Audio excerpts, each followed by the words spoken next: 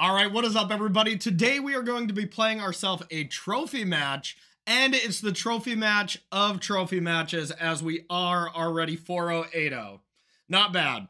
I had a really bad challenge weekend where I just went 0-3 in the Modern Challenge this weekend.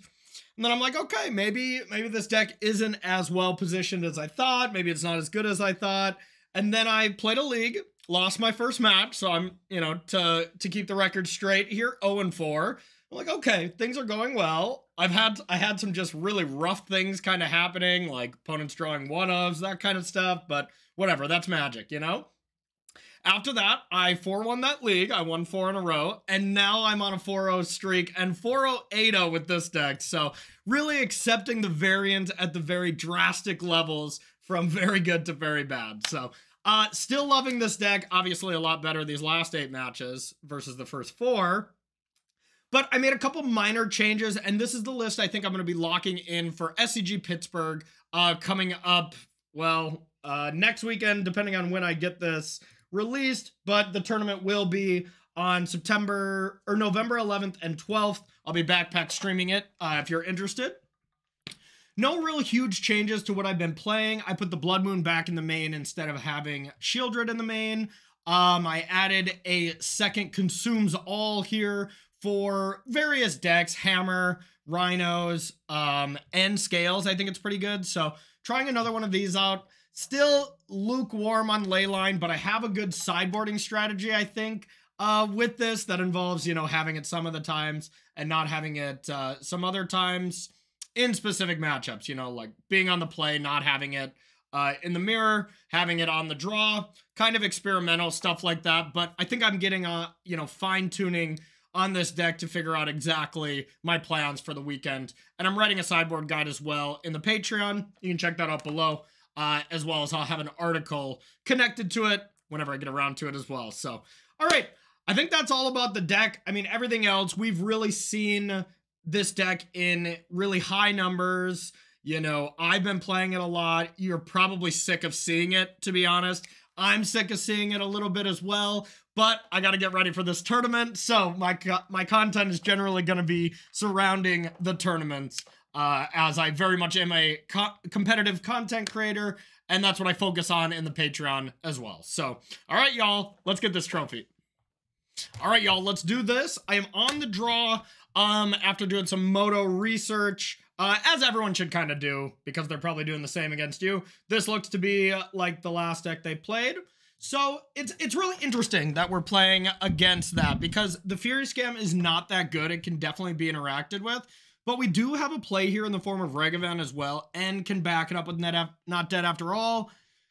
3-for-1ing yourself, bad. 3-for-1 gaming, good. We'll get to that later. But 3-for-1ing yourself is not a good start, to play in Magic here. And all they have to have is land, Leyline Binding, second land, and they're able to deal with it. But with having Fury, and that will be more than likely our play anyways, I'm going to keep it. And we might still just 3-for-1 ourselves, because the upside is definitely there. You get to win the game before they get their feet, on the ground. Nice. Okay. Well, get wrecked us. This is Tron. Now we just definitely Fury them, I would imagine. Yeah, and that shows the moto research is not always accurate. So, I mean, it's just got to be the play. I think it's so much better. And we can actually keep one of the Regavans around because we have this, or keep one of the Furies around because we have this extra Regavan. And that could come in handy if we need to, deal with a Karn or something, but obviously not ideal. And then we can dash turn 2 and try to do the thing. Also, find our 1 Blood Moon in the main. That'd be excellent. We'll try to get swamps with these.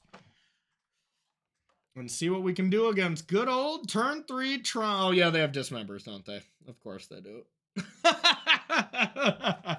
I think we still have to risk it. They usually don't play that many of them. And, just playing a Regavan there, I think is less powerful. We might just be dead, or we might have to top deck Blood Moon and hope for the best. Warping Whales, no good. Yeah, I guess they Kintron up, but they can only use 2 mana. So we got 1 turn to basically find that Blood Moon. Otherwise, I think we're in trouble. Maybe a Grief would be okay. Douthie. Okay. Not that good. So we'll just keep with the aggressive plan and pretend that their hand is all lands. They did not mulligan, I don't believe. Or maybe it was just to 6. Yeah, it was to 6.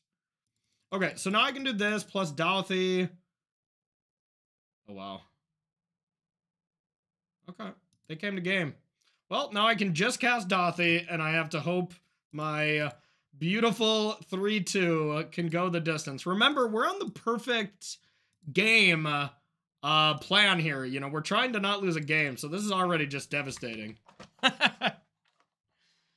All right.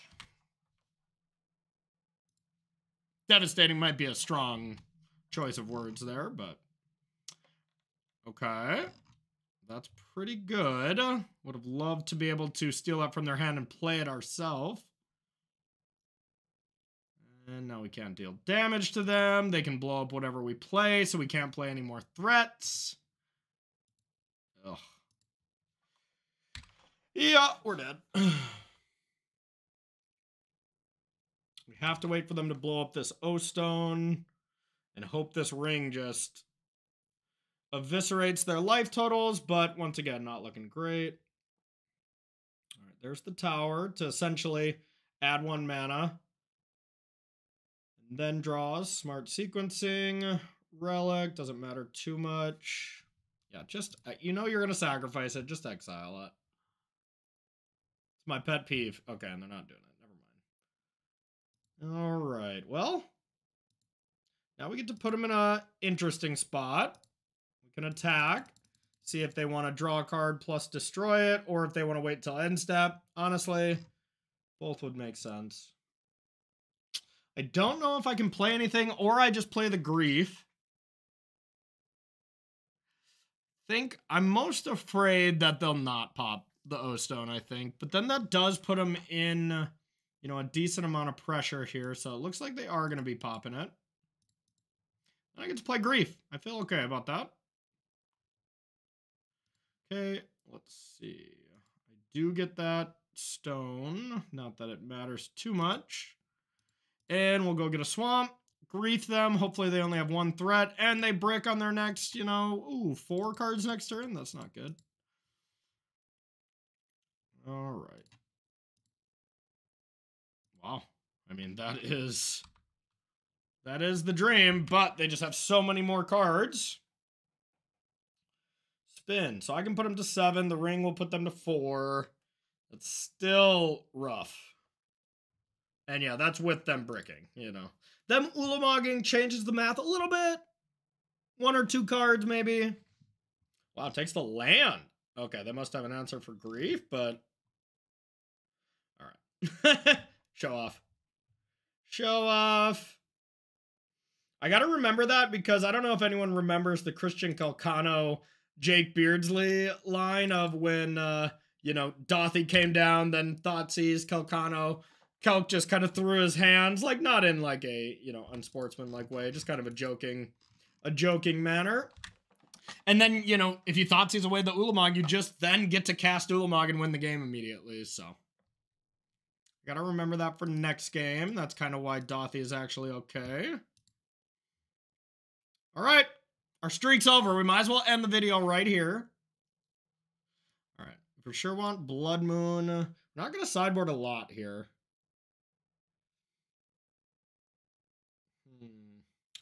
Could bring in Shieldreds for the ring, since it is, yeah, since it is loss of life, I think that's probably okay.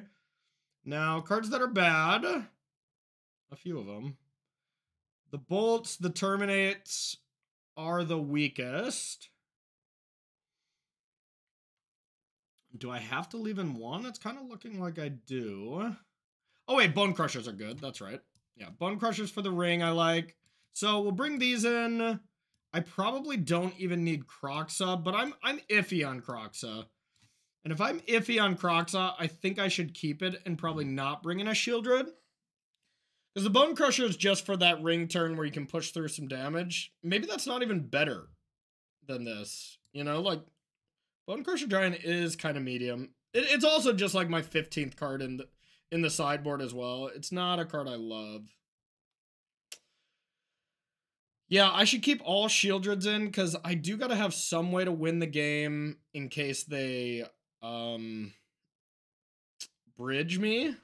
Honestly, that could be a design flaw as well, not having an out to bridge. But, you know, Kroxa, Shieldreds, Bone Crusher is not a great plan, but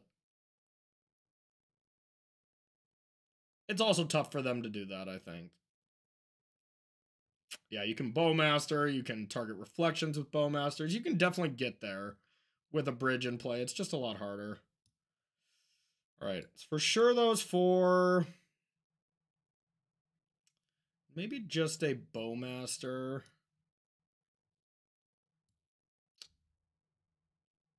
Bowmaster is pretty weak. Fable is also kind of weak.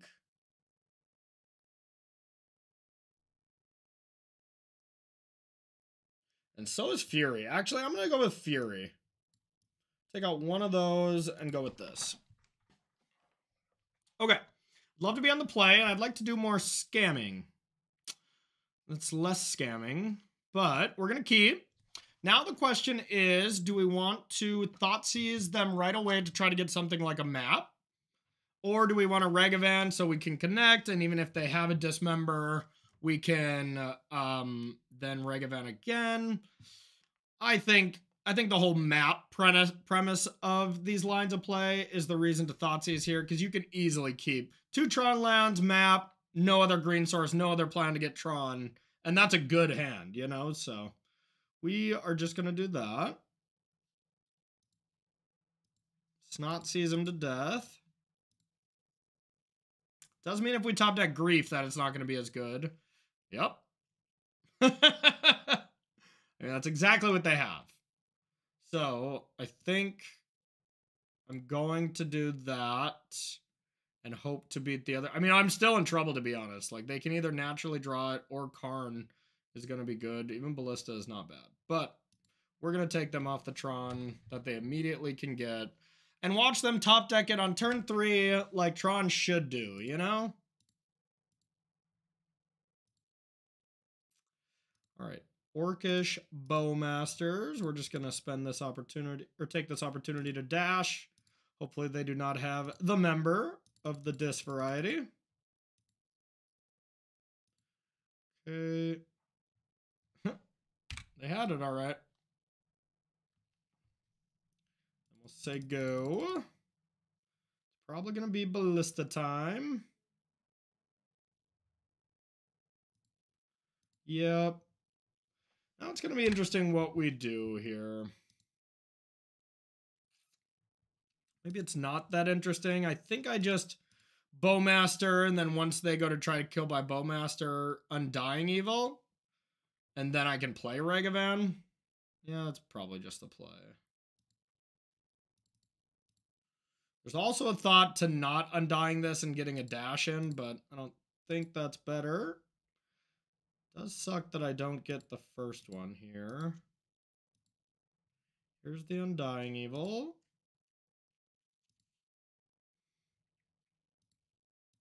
That one goes upstairs. And we'll do some hoping and praying that they don't have natural Tron, or we are dead. We need them to go Forest Go next turn. No Tower of Power? Okay, good start, good start. Not saying go. I like that less. Sylvan Scrying. Okay, I like that quite a bit. That was best possible once they started tapping mana. Yikes. Alright, well. We might need to start hitting something off their deck, but that's the thing about Rakdos, or, you know, Ragavanning Tron, is you don't have that many great hits. Like, that is an excellent hit, but there's no way we're going to get that much mana. So I'm going to play one of these lands, sacrifice it and thin it a bit. Yikes. There it is.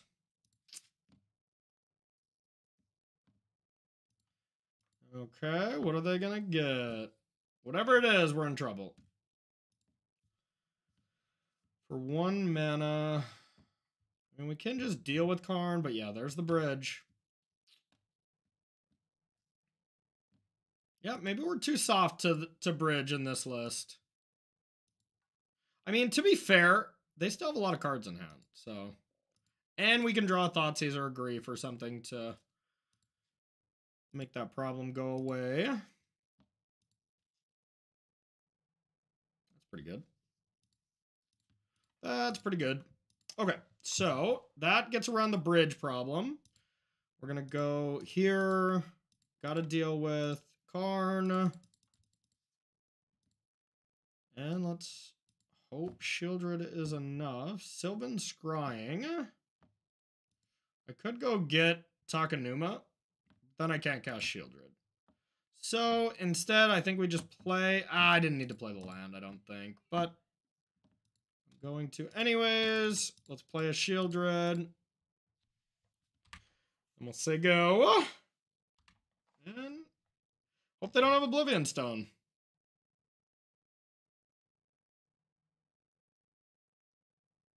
Uh-oh. Ulamog. Uh-oh. We're dead, chat. We are dead. Well, we drew pretty bad at the end as well, but I don't know if there was much we were gonna do. You know, I mean, we just needed Blood Moons. I think we kept them off Tron the best we could. It bought us 2 to 3 turns. And honestly, from a Thoughtseize on turn 1, that's about all you can hope for, so. Now it'll be interesting to see if they even cast the bridge.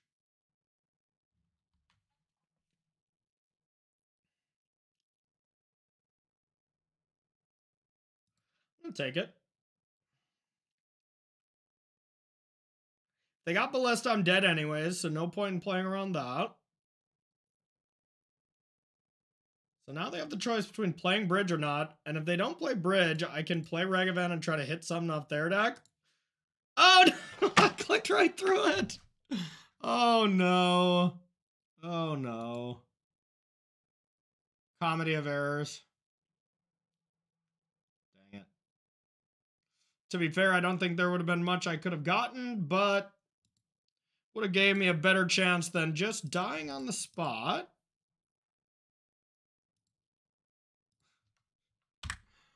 Whoops. Well, I like to bring you all the trophy matches, y'all, not just the ones where I win. And honestly, we've had pretty good trophy match streaks so far, but yeah, we were going to be cold to that bridge anyways. I think Tron is still pretty good, you know, and I think if we have 3 Blood Moons, it's better, but just having the 2, definitely not ideal. Maybe the Bone Crusher or something could be more Blood Moons as well. They've been okay, and they come in other matchups, but otherwise they've been a little medium. Takenuma. Okay. Well, I guess I just have to hit something big off their deck. 3, 4, 5, 6, 7, 8. Oh, man. If me not... No, I did play a land last turn. I was going to say, if I, like, hit an Ulamog and I can't cast it because I didn't play the land. 6, 7, 8. Karn liberated? Ah, oh, indestructible. Not cool. Not cool. Yeah, I mean, I probably would not have hit anything big off them last turn or they would have played whatever it was, but still, that's not a good reasoning to make misclicks. Bone Crusher. So close. So close. All right. GG, no trophy for us today, y'all. You know, outside of that, I think I played Scam, Amulet, Murktide, and Yogg. I'm not positive about the first 2, but definitely Scam and then Yogg for the last 2, or Scam and Amulet for the last 2. Not really anything I would change going forward quite yet. You know, it's a deck that has a high level of volatility. You know, you have these extremely good weekends, you have these extremely medium ones when things don't go your way. In general, that's usually not the type of modern Magic I love. I like to be in control of my destiny a little bit more with the decks I play. But the upside on this deck is just through the roof. And it's still a pretty consistent draw. So more often than not, you know, I'm on the side where I can piece some draw together, you know, to be a functioning strategy versus those games where you go for the grief scam, they have the hate, and then you're stuck on a one-lander and you don't play Magic. Those are the style of decks I usually really hate, but that doesn't happen as often. So anyways, thank you so much for watching, everyone. Please like, comment, share the video, hit that bell to be notified for more videos, as well as join the Patreon if you're interested in the sideboard guide for this list. So thank you so much, everyone, and we'll see you on the next video.